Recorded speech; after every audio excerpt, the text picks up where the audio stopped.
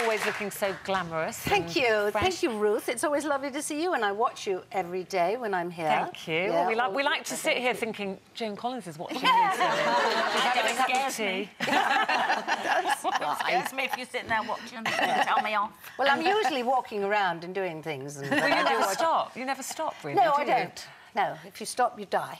Is that what you think? Rust. I have an expression. Rust. If you stop, you rust. Yeah, simple as that. I like that. And do you, I mean, literally, you're always on the move. Do you exercise? And if you're not working, you're always on the move. Do you never have a slobby, slouchy day? Oh, yes. On Saturday, I said to Percy, it's enough already with this TV we have. I want a 56-inch TV. So off we went to Peter Jones and we bought it, and I spent the rest of Saturday lying in front of it, and Sunday morning lying in front, watching all these wonderful shows that were on. And do you do, like, no makeup, tracky no bottoms makeup, kind of slobbing? lots of chocolates, yeah. I often think of you. I like but knowing that you spend a lot of time in France, yes. I mean, I often think, how do you go to the market and sort of, you know, join in with everybody else? What is your ploy for disguising yourself just to sort of slob around for the day? I honestly don't slob around when I go out. That's not how I want to appear to myself or anything else. I mean, when I slob around, I mean, over the weekend I was wearing shorts and a T-shirt or, you know, a sweater.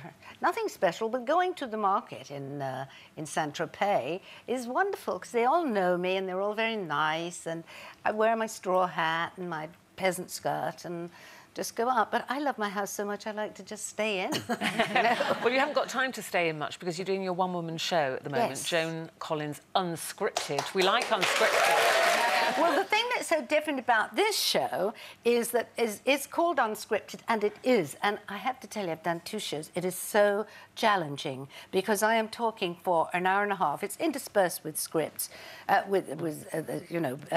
shots, film, and you have to try and be interesting and tell anecdotes, and you don't know what they're going to say. But your life is interesting. Your life is fascinating. Well, I guess so. And are you literally? Do you literally not know what the audience are going to ask you, so they can ask you anything? No, they've got 10 different categories that they can ask, which is men, Hollywood, health and beauty, family, travelling. I can't remember the others. But they always seem to concentrate on men and dynasty. Because Percy, your husband, is involved this time in the show. Yes, right? he's the MC. He's there with me. Percy. We're both, yes. And I said that we want to be as good on the stage as you and Eamon are when you're together. Well, arguing. Arguing, yeah. Bickering, yes, we do. Yeah, and he calls me Damn Joan, and I call him Damn Husband.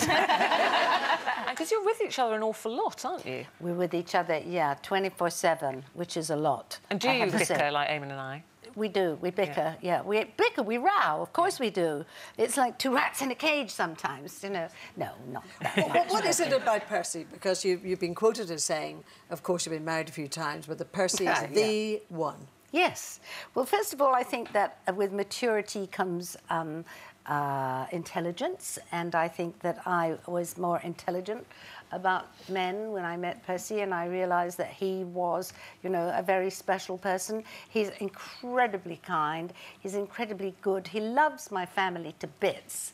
I mean, he loves my daughter. He walked Tara down the aisle when they got married, when she got married last week. I know. Yeah. Very special. I mean, because Tara got married. There we are at the end of exhausted after the end of 12 hours of festivities. And he's just very special. And to be with somebody all the time, and they have to be very special, you know.